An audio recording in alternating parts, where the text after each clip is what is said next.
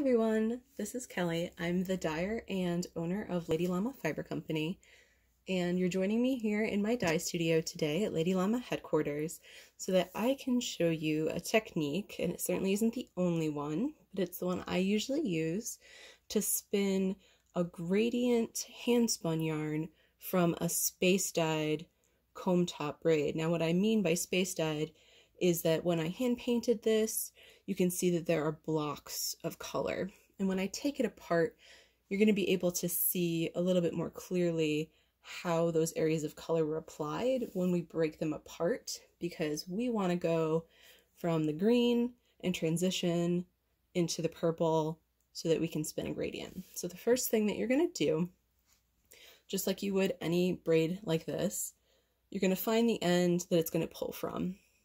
And one end isn't going to want to pull. That's okay. That just means it's the other end. It's always one or the other. Okay? So you're just going to take the end of your fiber. And I'm doing this as if it's really for beginner spinners, because I had a customer who's just learning how to spindle spin and had some questions for me about spinning a gradient. So I thought showing is better than telling. All right. Now in this hypothetical situation, I'm going to prep this for a 2-ply yarn.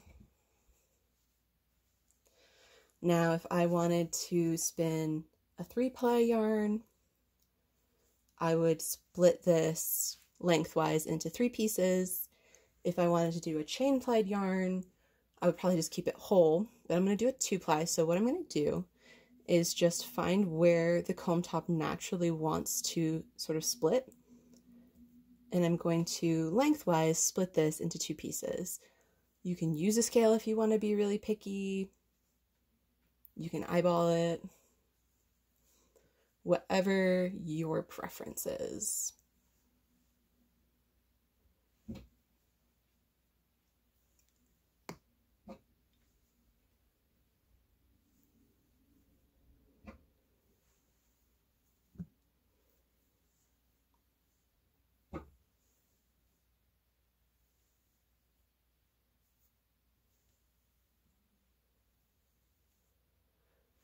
Okay, so now you can see that I have 2 piles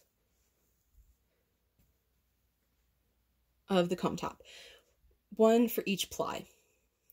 This one, I'm just gonna move out of our way so that we can focus on prepping 1 ply of fiber at a time.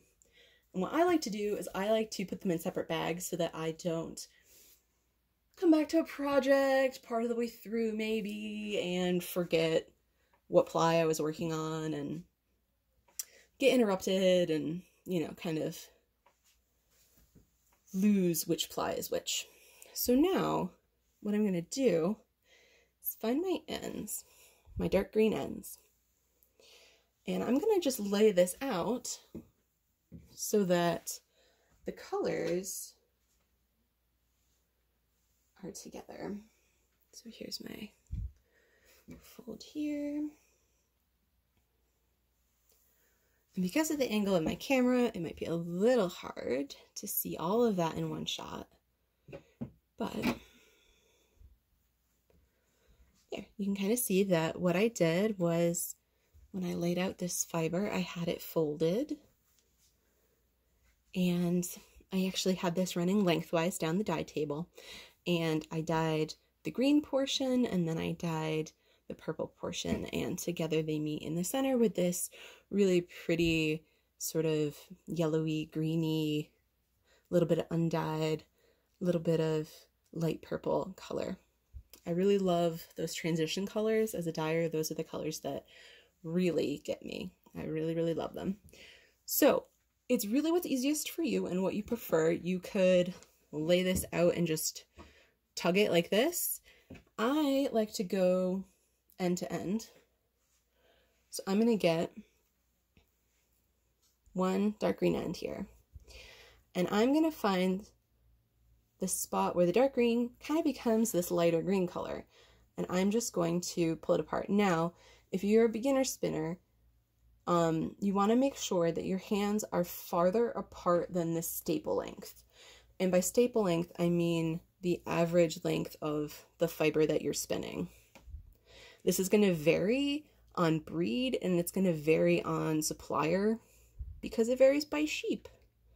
So, you know, this one's about 3.5 to 4 inches. So I want to make sure to have my hands farther apart than that when I am pulling this comb top apart. Otherwise, it just isn't going to go. So if my hands are too close together, I can tug and tug and tug, and it's not going to go anywhere. If I move my hands farther apart than the staple length, then it easily pulls apart. Now this has just a little spot of dark green on the end. Don't worry about that, it's going to be fine. So I've got my dark green bit that'll go in my dark green pile. And now I've got my light green. I'm going to go to the point where the dark green kind of becomes this undyed color, and I'm going to do the same thing. Okay. That's my light green pile. I like making several piles when I'm doing gradient comb top or gradient hand spun, because I find that having those transition piles really helps the colors blend smoothly. You're gonna probably still get some marling or some barber pulling in your finished yarn, but it really just still helps all of that visual blending occur. So now I've got this part that has a little bit of green on the end, and then some undyed, and then a little bit of purple. And I have this piece that has all the transition colors in it, and that's going to be my next pile.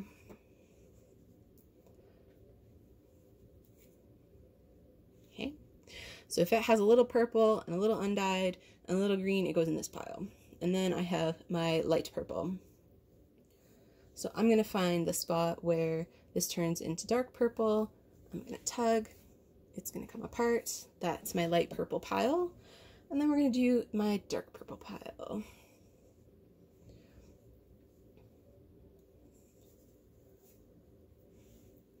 And this piece is kind of long because it's where the braid, the comb top was folded when I dyed it. So it's a longer piece. You can choose what you want to do with that. You can break it into about the same length as your smallest piece. I tend to leave them long and just spin them as they are.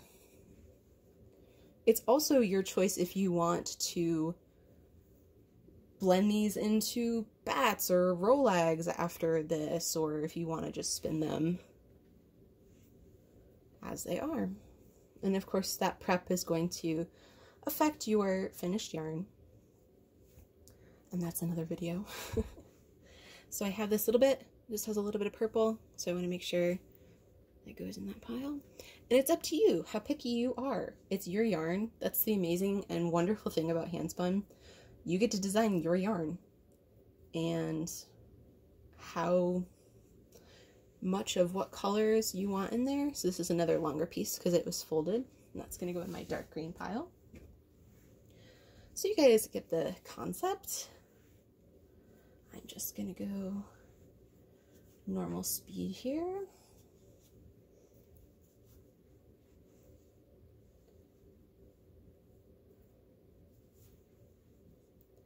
And sometimes I look back through it and I change my mind and I move piles. That's okay too.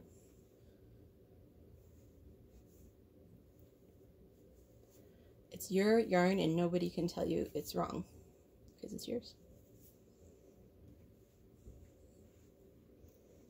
I actually did this same colorway, which is Fruit of the Vine. This is on my Lyric base, which is Superwash BFL. It's actually a discontinued base, unfortunately. Our supplier no longer carries it, but I took this same colorway on my Leaf base, which is Superwash Merino Bamboo Nylon, and I did the same thing, broke it down into its transition parts or transition colors, and then I blended it with some Firestar into some gradient bats and spun it up for Tour de Fleece last year, or right before Tour de Fleece last year. And I loved it. I still have to knit something out of it, but I absolutely love the yarn that came out. Okay, so now we have our piles.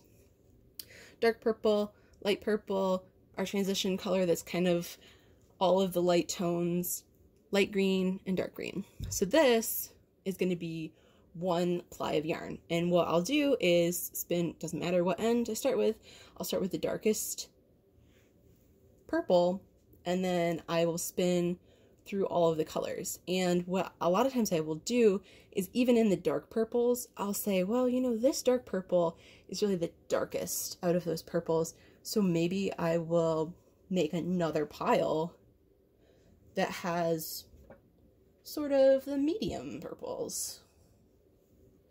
But again, it depends on how particular you want to be. And you can do this with comb top that has smaller areas of color, just the same. You can do it with multiple colorways and blend them together. I have a customer that does that and knits some really lovely fade shawls out of them, and I love seeing those. So this is one ply, and I would put this in a separate bag, and then I would do the second ply just the same. I will show you that one just for the sake of making sure it all really hits home. So this is my second ply that we split from the first braid. And this one, I think I will go ahead and fold so that all of the green parts are together and all the purple parts are together. And then line them up and just tug them apart. I'm going to do one at a time because you can see there's a little bit of twist that's been put into this comb top as I've been playing with it, basically. And so that's not going to want to pull apart all in one tug, but if I went through and sort of took out that twist, then I could.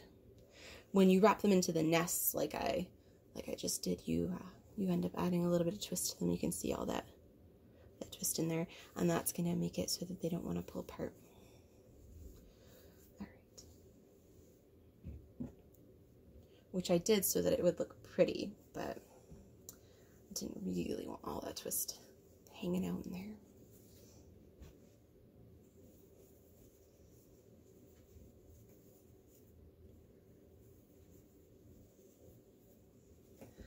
And if you guys like this type of video, let me know. I can try to do more. I don't have the best setup for them, and certainly when my dye table is in use, I actually had to break down my dye table. I was dyeing yesterday. I had to break down my dye table setup so that I could film this, which I don't mind doing, but I'm going to try to film another one right after this that I know people have been asking for a little while, that's going to show winding a center pull ball on our knitty nasties, or how I do it. That's been quite a requested video, so look forward to that, because I'm going to film it right after this, now that I have everything set up.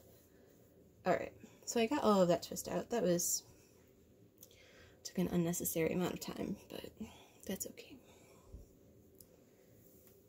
It's really snowy here today in central New York, in Ithaca, and everything's closed down, and it's really quiet, so what else are you gonna do, right? Alright, so I have this all folded out so that the colors are together, and I'm just gonna make sure these roughly line up, and I'm going to do like half. Okay. And the second half. So that's like a faster way to do it. But then you still want to go, well, maybe you don't want to go through and separate out these colors, but I do, so I'm going to. But if you don't, that's okay. I take a very, like, Bob Ross approach to handspun. If it makes you happy, then do it, because it's your yarn.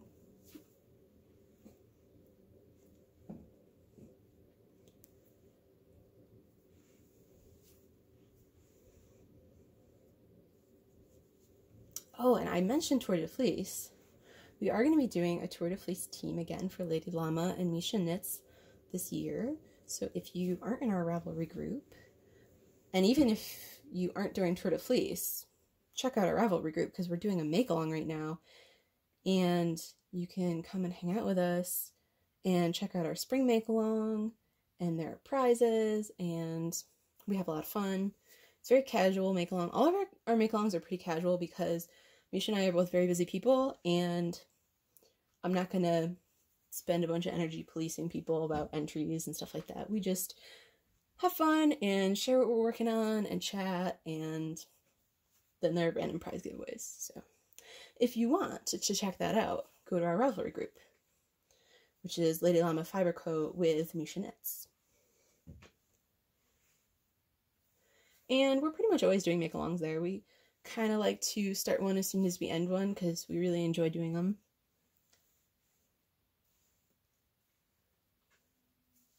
And also, we have our mystery boxes that we do on the solstices and the equinoxes. And the spring equinox box is available for pre-order right now, and that one's a yarn box, but the summer solstice box is going to be a spinning box. So keep your eye out for that if you are interested in a spinning box. Okay, so now I have my dark purple, my medium purple, light purple, transition pile, light green, dark green, and I may split those greens into a medium and a dark green later on when I spin this. But there you have it. And that's basically how I split apart a space-dyed comb top to prep for spinning a gradient yarn. And then what I would do is just spin both plies and then ply them together, and voila. If you guys have any questions, let me know, and thanks for watching.